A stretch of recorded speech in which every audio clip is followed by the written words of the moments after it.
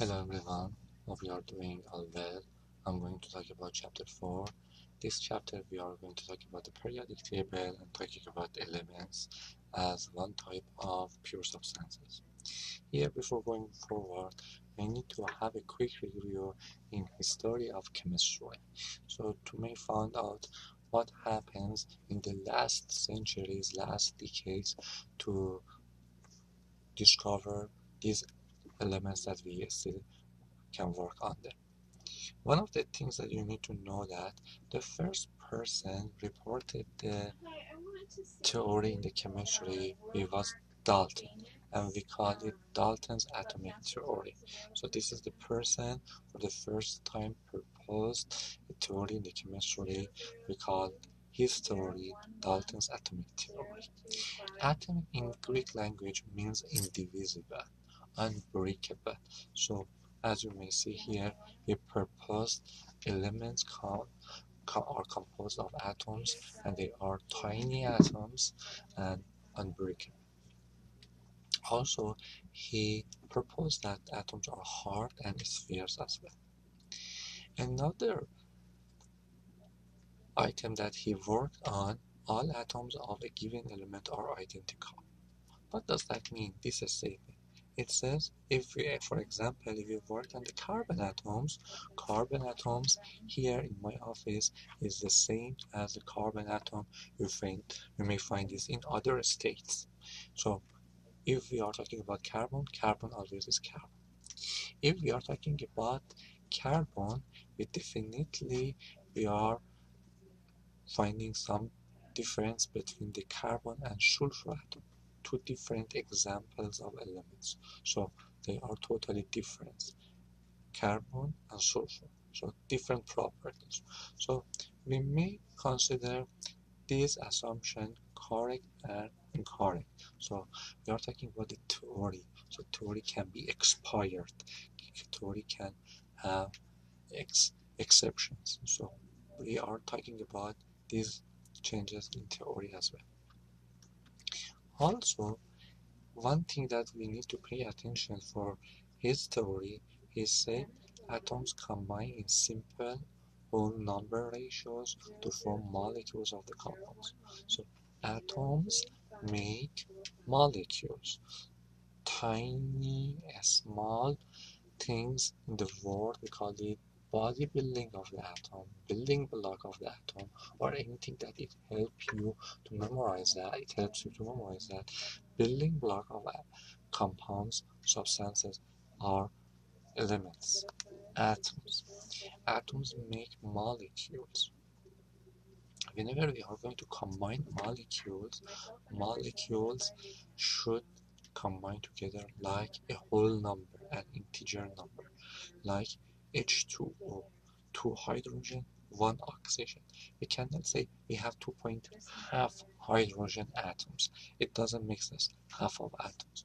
So whenever we are going to talk about a compound, a chemical formula, a molecule, we need to combine the atoms by whole number and integer number.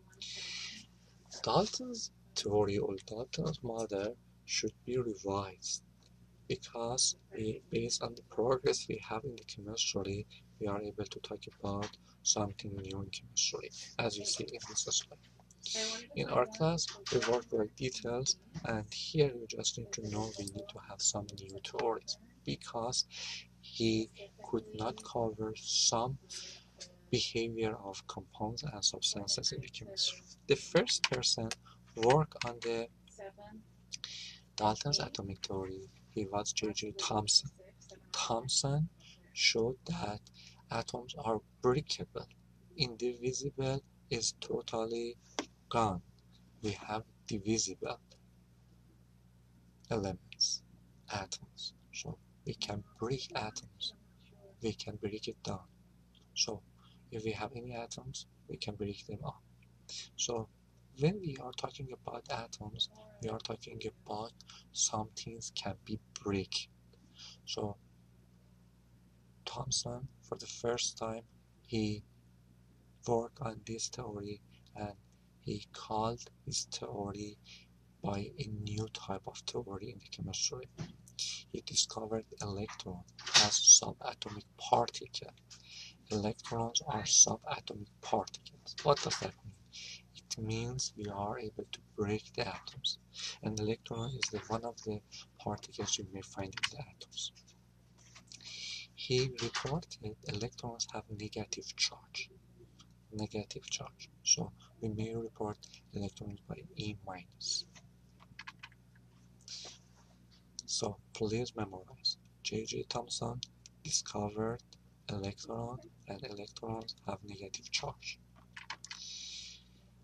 Another person worked on Thomson model, and we may call him Ernest Rutherford in the near future, and whenever we are going to talk about the latest history in the chemistry.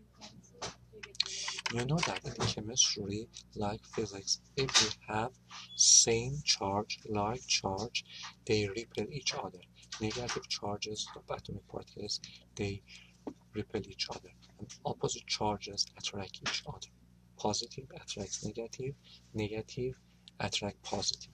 But if we have negative and negative, or positive and positive, we have repulsion.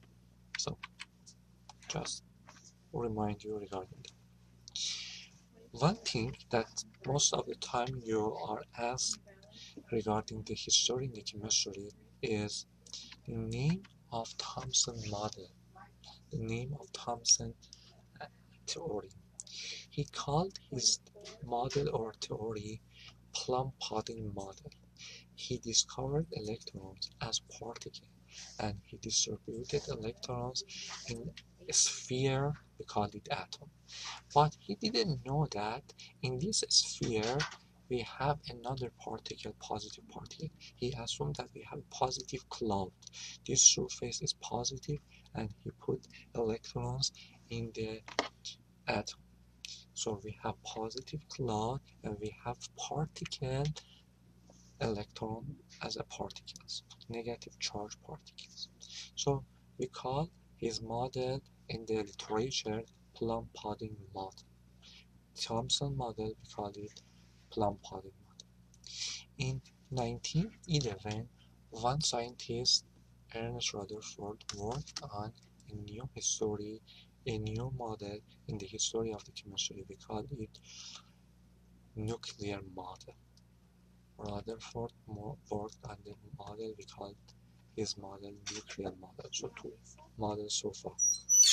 J.J. Thomson, plum pudding model, Rutherford nuclear model. Based on the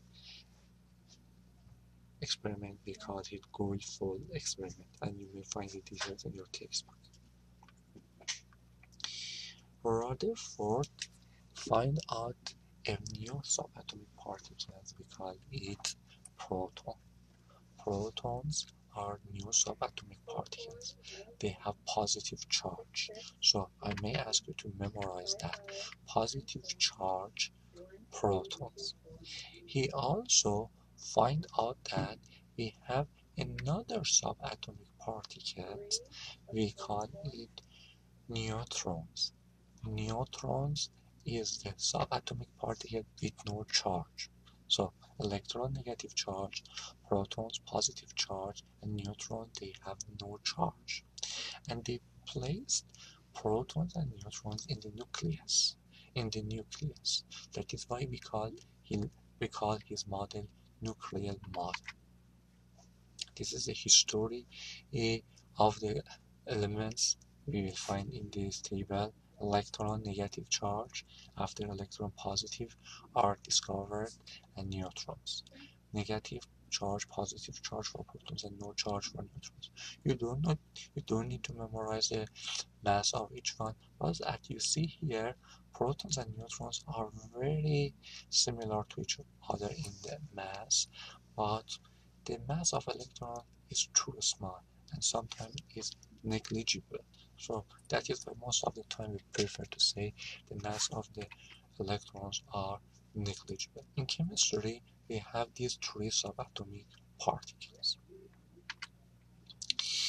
Whenever we work with the atoms or elements, we need to know this number of these subatomic particles.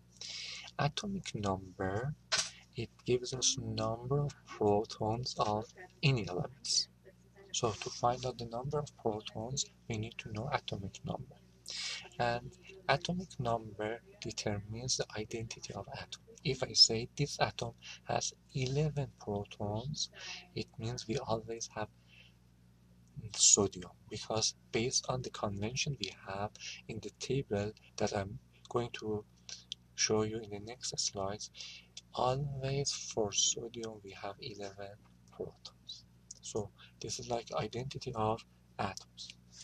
Another thing that we need to know that whenever we work in the periodic table of elements, we write the number on the top. This number on the top, we call it atomic number. So whenever we have a box, the number of on the top of the chemical symbol of elements, it gives you atomic number of protons. But one thing you should know that for, let me skip this part back here. If you look at this here, we call it the periodic table of elements. Atomic number of elements is given here. If you look at the number on the top, we call it atomic numbers.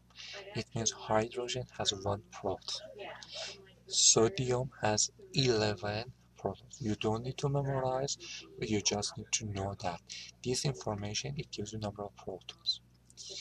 But one more thing you should know that whenever we are talking about atoms are neutral. It means number of protons is same as number of electrons. Protons and electrons, positive and negative charges. So one thing, if you have atomic number, it means you have number of protons and number of electrons as well. So for example, for this one, if we say this element CO cobalt has 27 protons, it means we have 27 electrons as well. So if we know atomic number, we are able to know two informations, number of protons and electrons. In the periodic table, we will find the elements by symbols, barium Ba, iodine I. Sometimes we have 2 letters to report, sometimes we have 1. You just need to know. Always the first letter must be a uppercase, must be a capital. So must be a capital, B and I.